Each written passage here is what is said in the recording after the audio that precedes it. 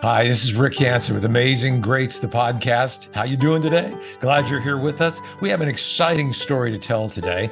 A gentleman, a broadcast buddy of mine, who started in just regular old top 40 radios back in the 70s and was a huge success in top 40 radio, but it all came to a screeching halt when he had an idea. We're going to find out about that idea, his life story, all here on Amazing Greats. He was the founder of the greatest contemporary Christian radio station network in the world. Here's the story of Bob Anthony. On Zoom with my friend Bob Anthony in Spokane, Washington, live and direct. Good morning, Bob, and thanks for taking some time with us. Hey there, Rick. Yay, yay. So in the radio business, a move from Spokane to the number 2 radio station in the country, KHJ in Los Angeles, was a humongous leap in the radio business. And here you are at a little medium-sized market, maybe even small market, going to the number 2 market.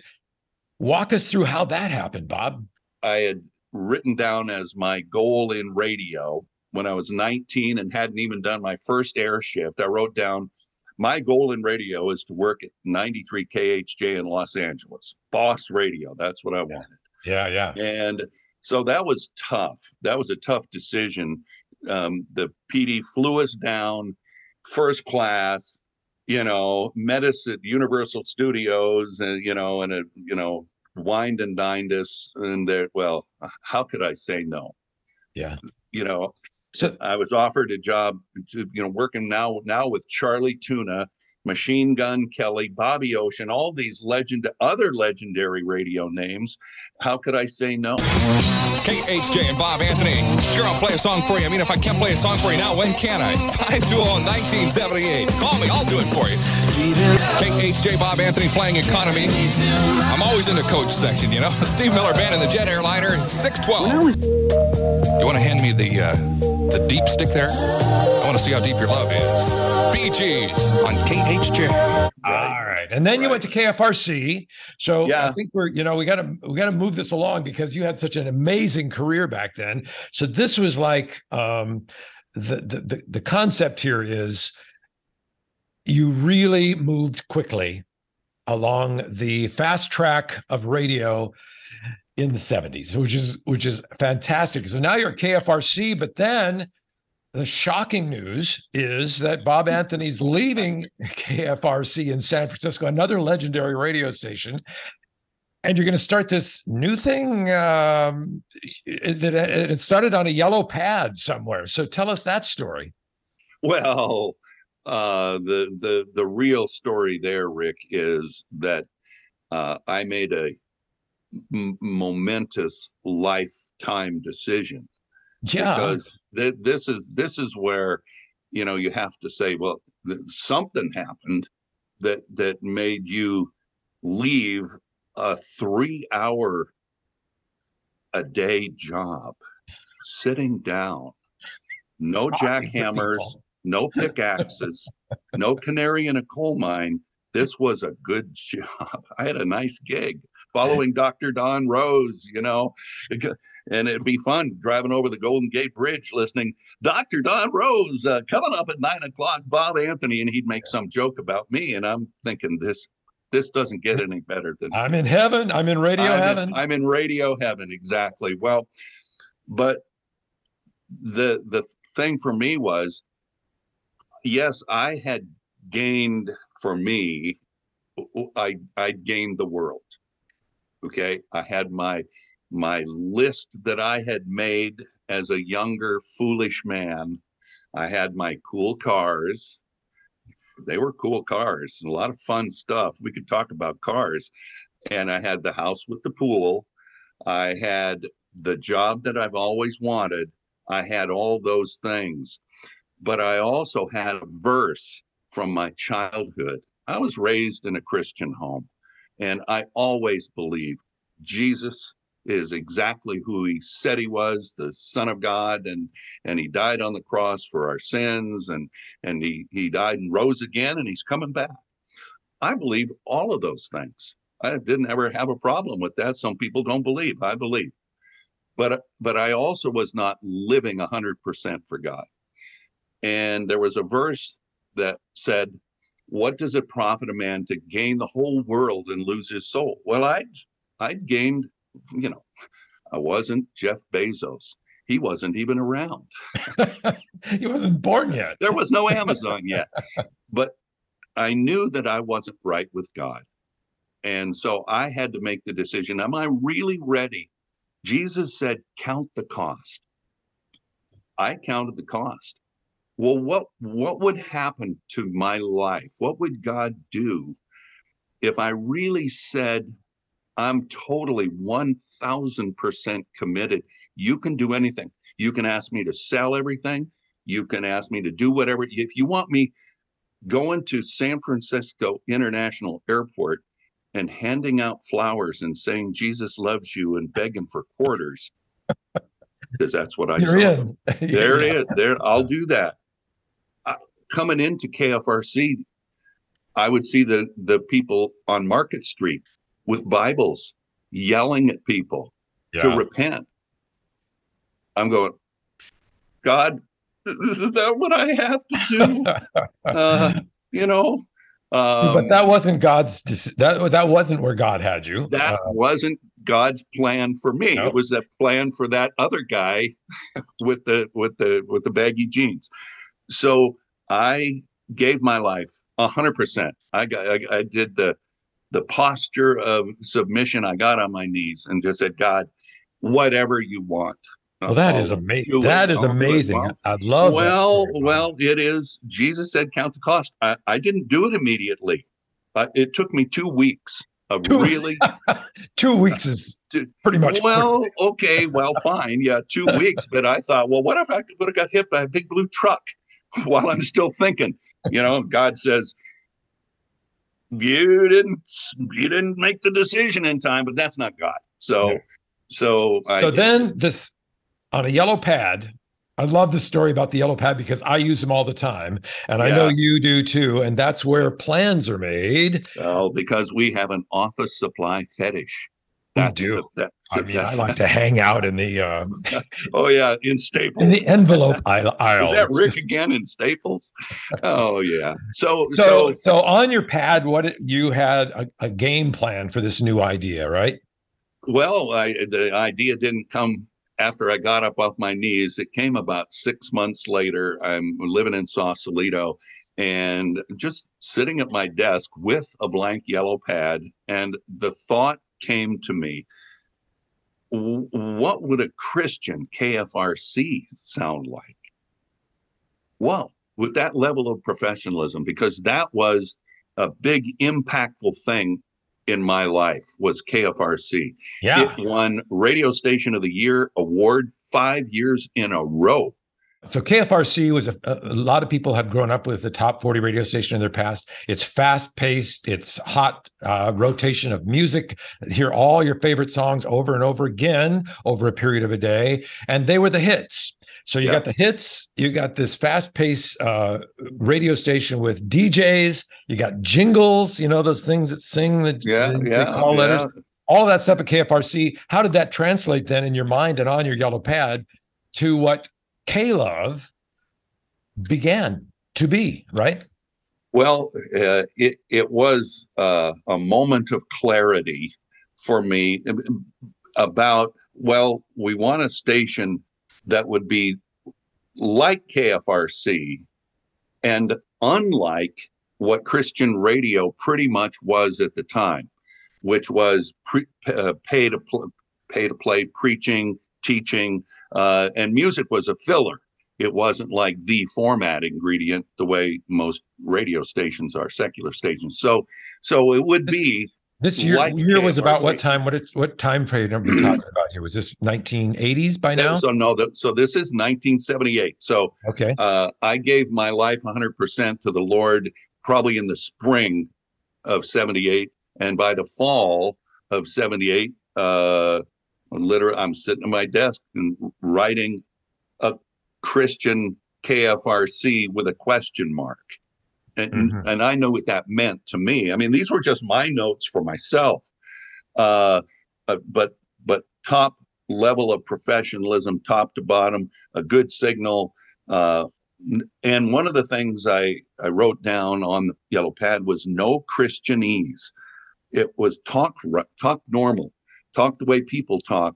Don't start sounding like you're from another planet. So at that time, there was really not even a category of contemporary Christian music like it is today. There were some songs, and there was kind of a blossoming new idea.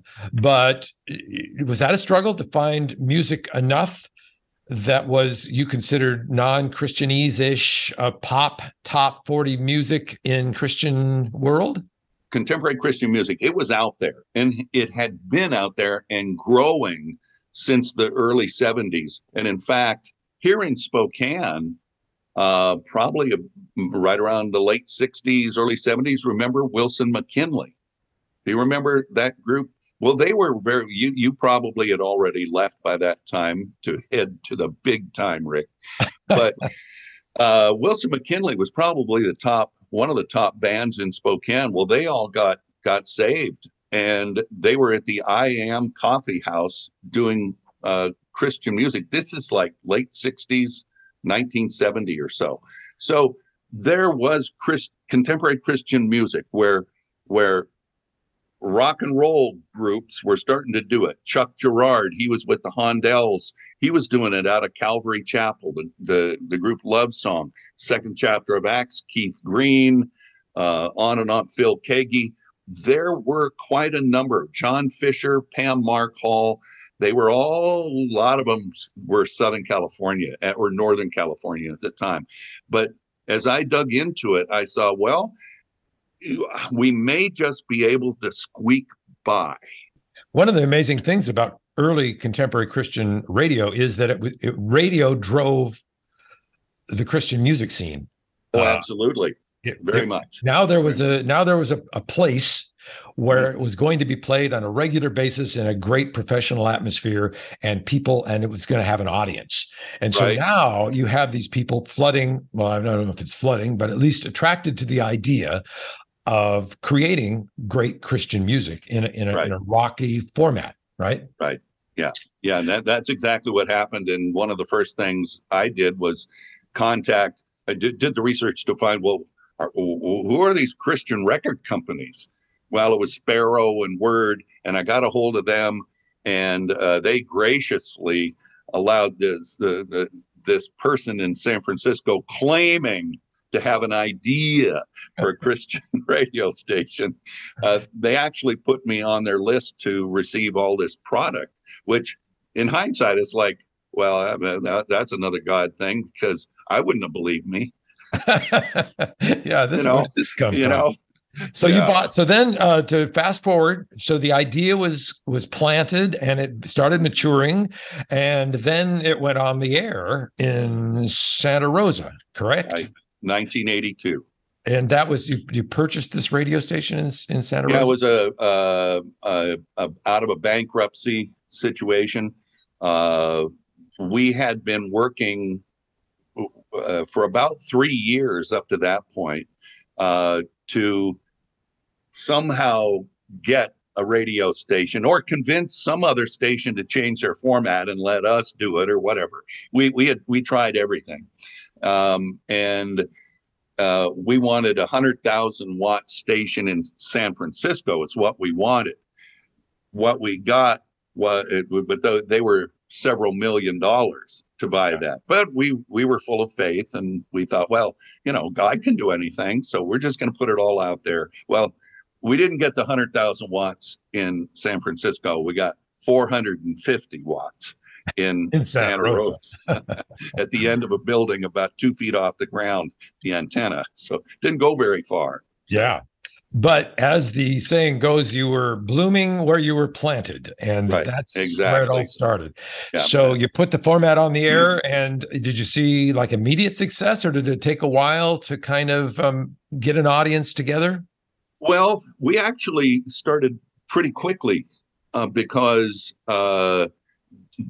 when we got the station in 81, it took us about a year to get on the air because the competing applicant, the competing person at the bankruptcy who was bidding on the station there with us, was the owner of the tower that our equipment was on. Oh. And as he walked out of the courtroom, he said, "Well, you won the station, but you lose. Get off my tower." Oh my gosh. So Your first challenge. First challenge, yes. Yeah. So here's this antenna and coax and transmitter and all that. So we relocated all of literally relocated the transmitter from inside a transmitter building, which you can picture that, and right there into the production room of the radio station. So made production kind of difficult sometimes with that fan blowing, but and it took us a year. So during that year, we created a volunteer team that was doing promotion. We were doing concerts. We were talking to churches.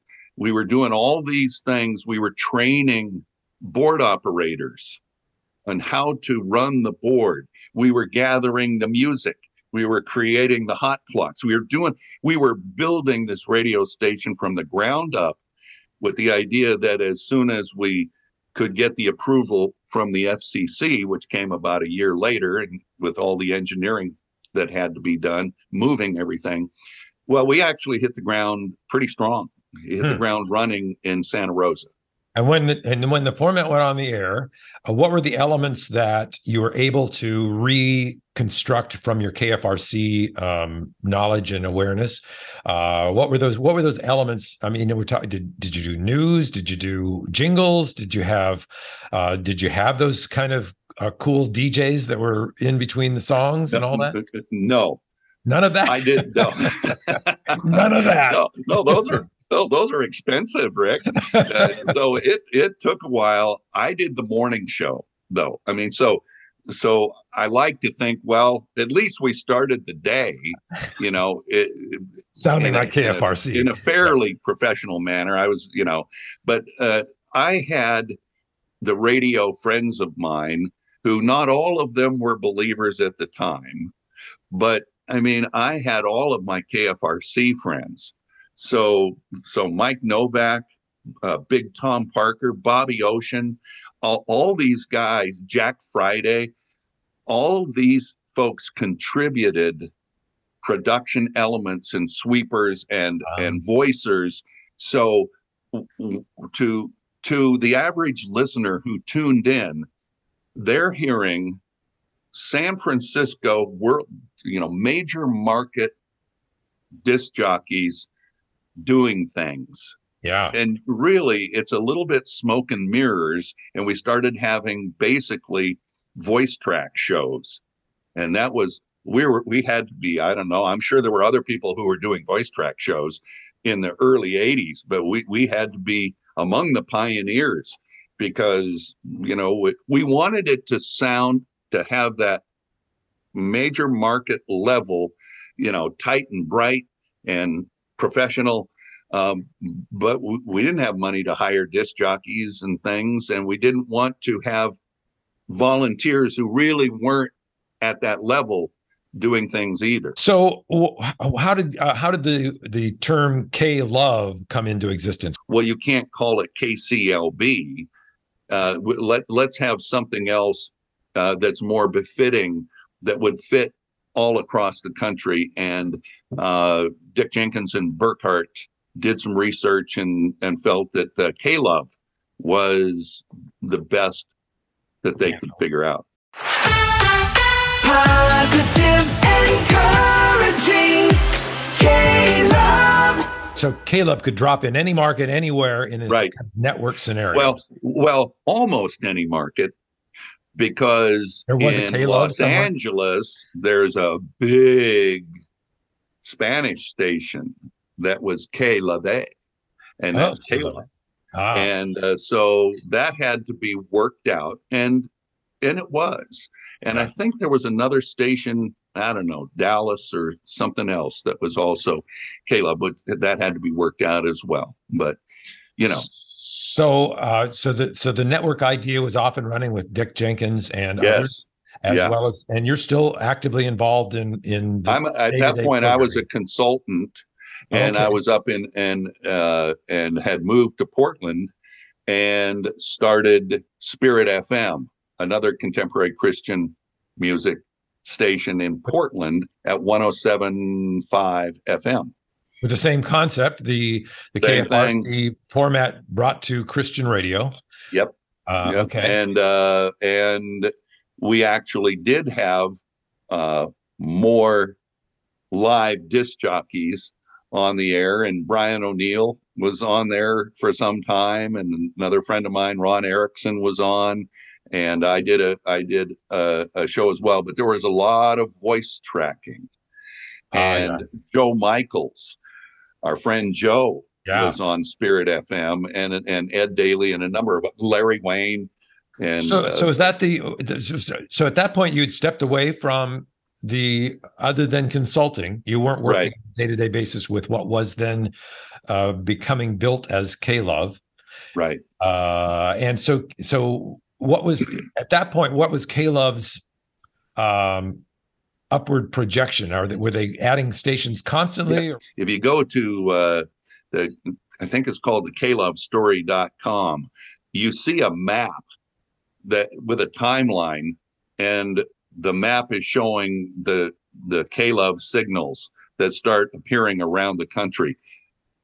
I still, my jaw drops when I see it, because this is a God thing. Well, now there is in the neighborhood, I think the figure that I saw last was there's over 500 K-Love radio signals across the country. They reach like 7 million people a week at this point. So this little idea of a guy who gave his life to Jesus and said, use me as you see fit, has grown into this just huge, amazing network, the largest in the world network of Christian radio stations, Christian music radio stations. So now you sit back, here you are in Spokane, and stepped away. I guess I want to, before we get to that, I want to know, what was the circumstances by which you stepped away from the K-Love organization altogether? Was it just, well, let's see, that was about 2002. So I'd been doing it for 20 some years at that point. I saw that there was a need for us to, from an evangelistic standpoint, to fish on the other side of the boat, so to speak.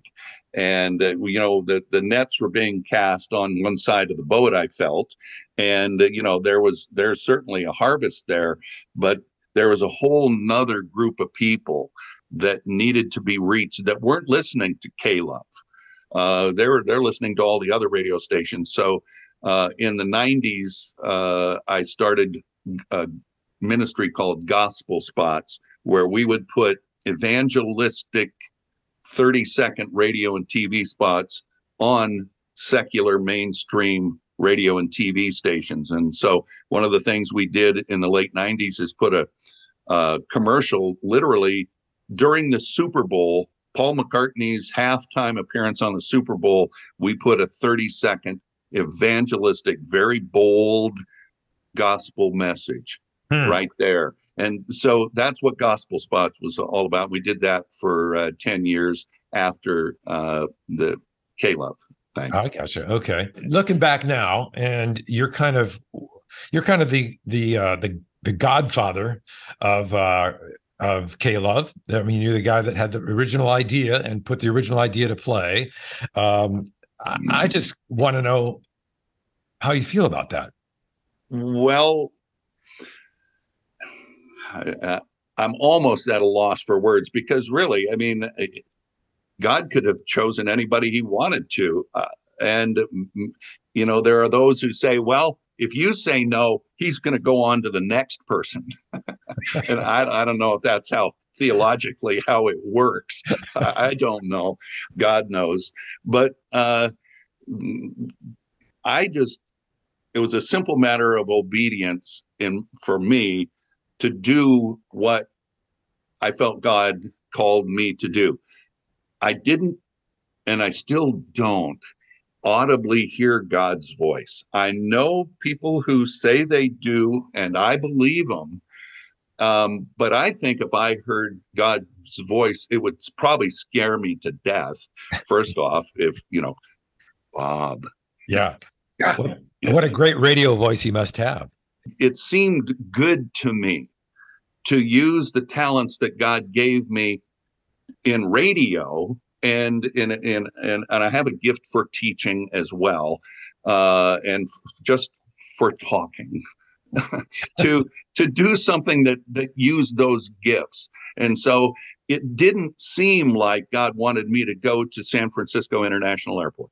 Right. Yeah. I was ready to do that, and I really was hoping that he wasn't calling me to screech at people on Market Street. Yeah. But I was ready if that's what he wanted in any event. So at a certain point, with the yellow pad, and now we started Christian Media Ministries in order to accomplish this vision, and people were coming on board.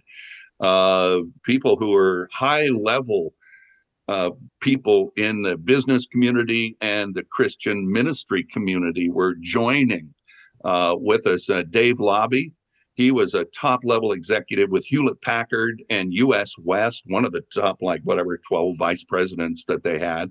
So he was on our board right from the start. And David Gilmore, who was with Youth for Christ, he joined to help us in the fundraising side. So, I mean, God had all these other people in it. So it wasn't just me, and it was all God doing it anyway. So he gets the glory, no human being getting the glory. We just were obedient to do it. All I want to do at this point, for me personally, my yellow pad, I've got them here. I could dig them out, and you'd say, gosh, you really have it bad.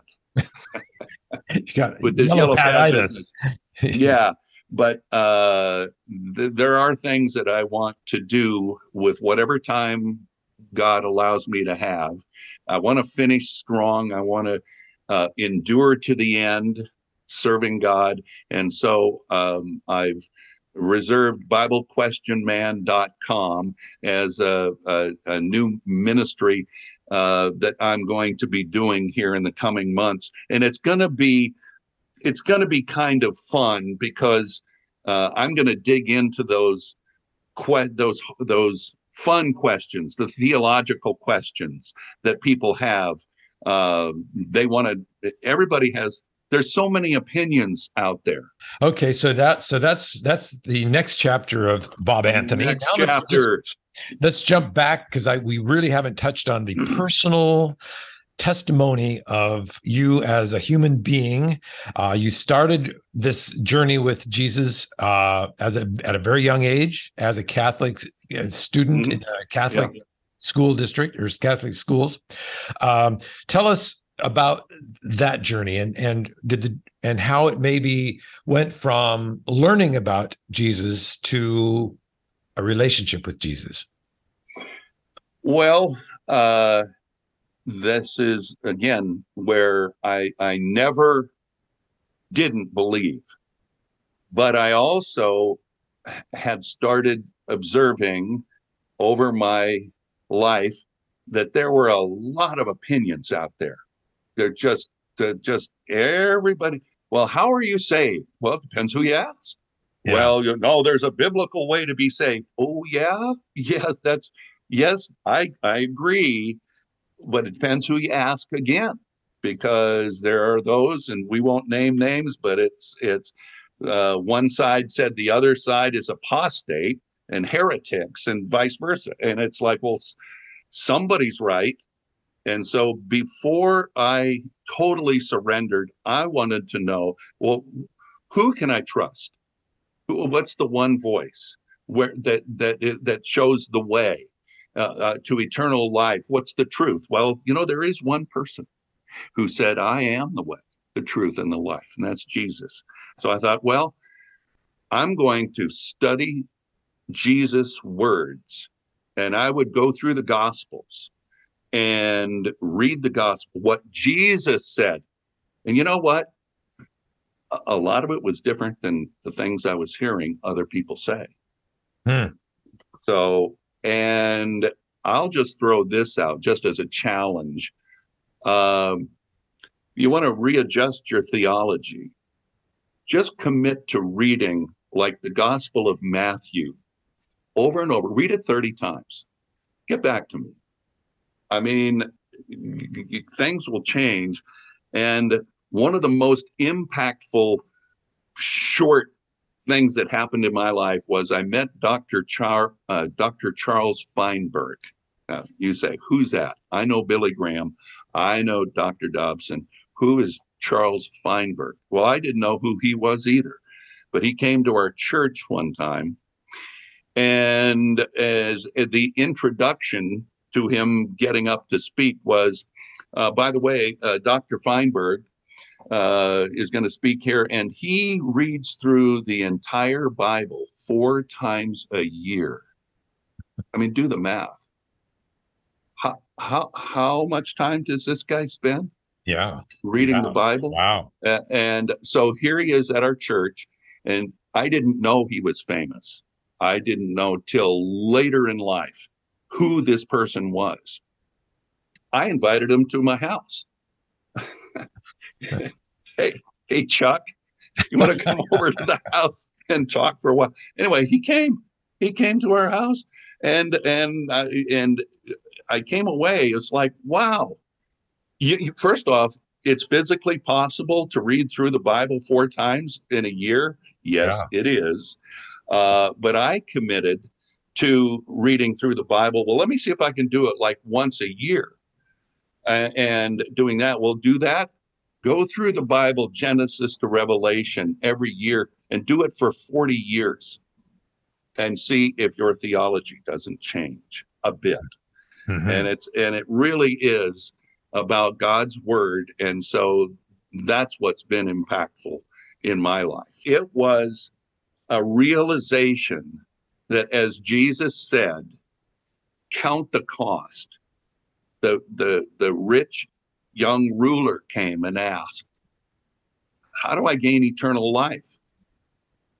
You know the commandments, do them, and you will live. Well, as a part of being a Catholic, I actually knew the commandments, 1 through 10. I'm the Lord your God. You shall have no other gods before me. Shall not make, worship, or serve an idol. Don't take God's name in vain, and go from there and check them off. And just, is that what you're doing? Well, the first commandment is really the key.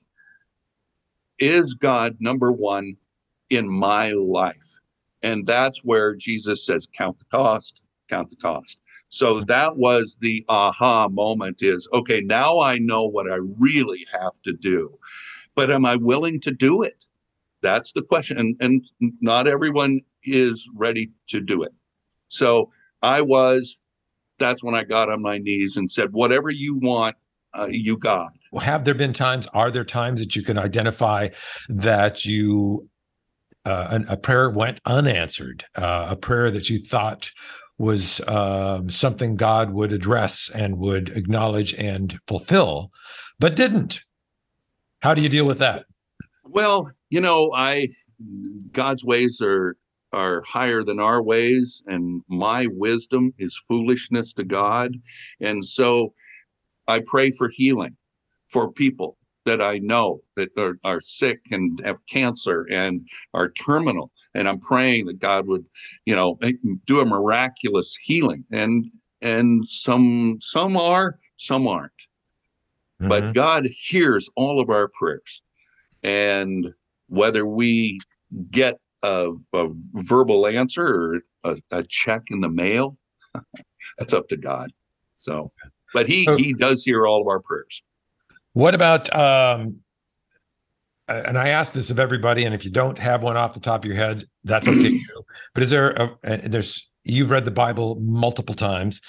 Is there a verse that's you say, this is my life verse. This is, in a nutshell, a verse that is vital to me and my everyday life? Well, there's a verse that one of the things Paul said in Romans, whoever believes in him will not be disappointed. And, that's a great statement. Of course, that's a big word, that word belief, because it isn't just acknowledging that Jesus existed, because the demons know that and they shudder. And they know that Jesus is the Son of God. They know that he died on the cross. They know all the things that are the basis of Christian theology. Demons know those things. Well, what's the difference? Well, it's all, what does that mean to believe in the Lord Jesus? But whoever does won't be disappointed. But my operating verse also is, what does it profit a man to gain the whole world and lose his soul? So I'm always conscious of, where are my priorities for the day? Where are my priorities in life? Because they should be on godly things and have an eternal perspective of where we're going and what kind of fruit are we developing here? Are we bringing in fruit for the kingdom? God bless you, my friend. Thanks so much. Thank you, Rick. Oh, thank you, Rick. My pleasure. Wow, what a great story. Top 40 DJ becomes a radio station format founder, and then he goes on to do all kinds of great things to share the gospel of Jesus Christ. And as you heard, he's not done yet. So stay tuned. You'll find out more about what he's up to here on Amazing Greats. Thank you for listening. If you hit like, that'd be great. If you hit subscribe, that'd be even better. If you share it, that's good. All of that to help us build our audience here at Amazing Greats. Thanks so much. God bless.